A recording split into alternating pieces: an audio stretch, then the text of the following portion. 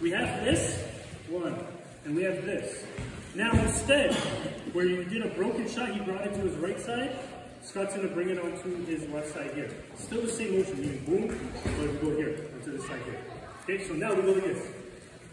Same, but now he brings it onto this side here. Just for the sake of the drill. Now at this point here, he's gonna come back with a number 2 slash here. So, when he comes back with a number 2 slash, again, I'm gonna look for my outside line group time. Here.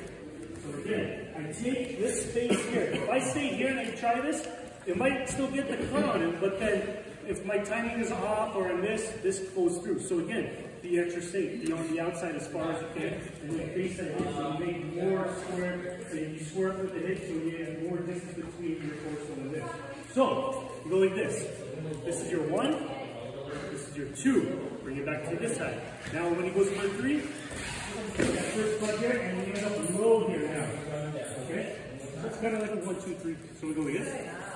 1, 2, 3. 1, 2. And then from here, press downward, and then bring down. 3. And then, yeah, right? So if you find yourself doing this one, this is what you want, where knife is on one side, hand on the other. Try to avoid doing this if you can, but sometimes you can't. If you're really tight, then this has to come first and do this.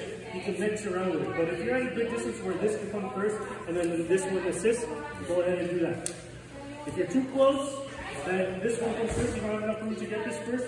Go here, and then follow through. Just don't cut yourself. Okay, so just be a little mindful of that. So again, option.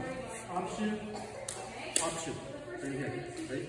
That's your little shot, okay? Find a new partner, try